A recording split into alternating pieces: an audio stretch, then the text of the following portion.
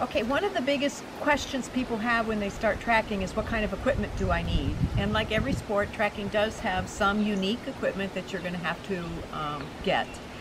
The most expensive thing that you're going to need to purchase is a harness.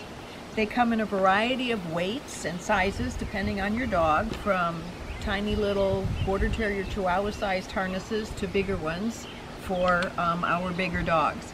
This one is a homemade one that I made. I'll have it with me at the class so you can take a look at it if you want to see how you can make one really, really cheap.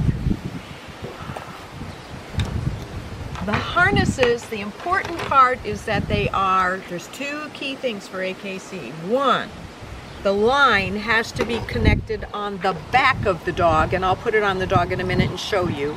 And two, it has to be non-restrictive. And so I'm going to put it on Wally and talk about what that means. Here, Wally.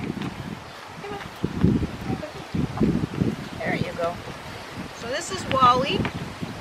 This is his tracking harness. I put it over the dog's head, and I'm going to fasten it underneath. And it's been sized to fit him appropriately.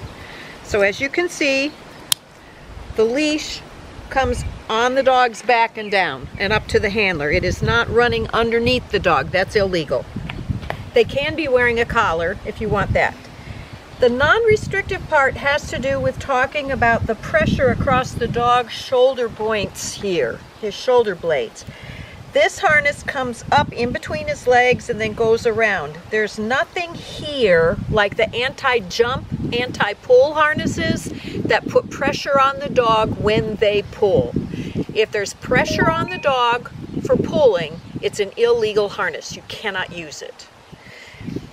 This is the style harness I like. They're pretty cheap. I used to be able to get them at Prairie Land Feeds. I'm not positive. I'll send you a link where you can order them on the internet. They have two buckles.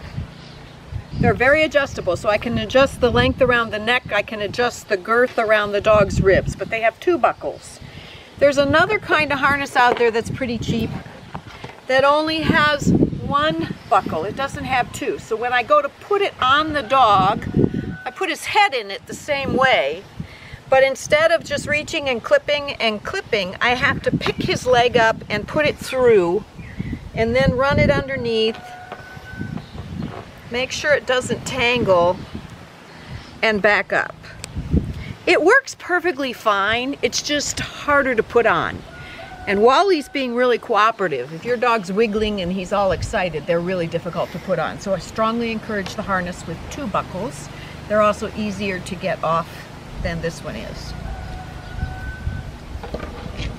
And this finally is a harness that Dave got for nose work for Belle. It's perfectly fine for tracking. It's very lightweight. It's not restrictive. It has two buckles.